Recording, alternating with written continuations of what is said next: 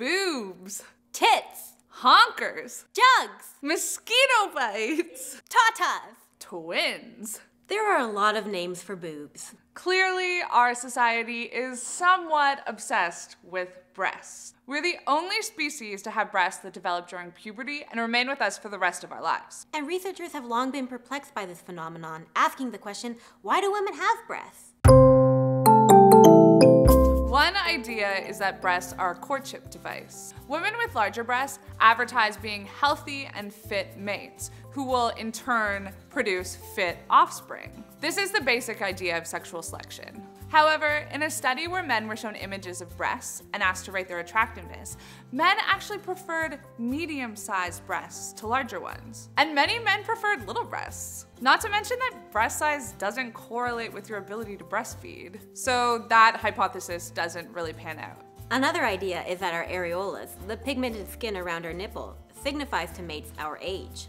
Areolas darken during and after pregnancy, so mates would select partners with a paler pair. Again, this hypothesis falls short in that men list a variety of colors as their favorite type. And I mean, really?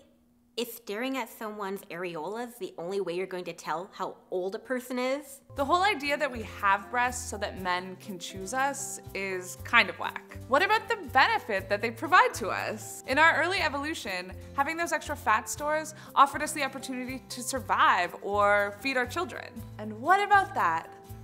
Breasts! They exist for feeding children. Being a mammal is amazing. The word mammal comes from mammary gland, and it is this feature that has allowed mammals to be so successful here on Earth. We don't have to worry about providing our young with easily digestible food because we just created ourselves. And having breasts that aren't attached to our ribs like a gorilla, but are instead pendulous, makes it easy for a baby to latch on. Yes, breasts are amazing, and yes, guys love them. But with such emphasis on why men love breasts and what the ideal breasts for men are, we're missing a really cool part of the big picture. Men aren't the only ones who love breasts.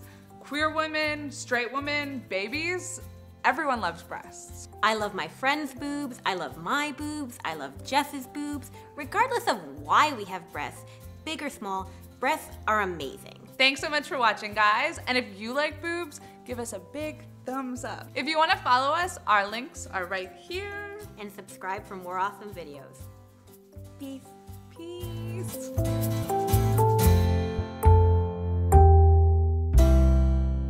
Bazongas.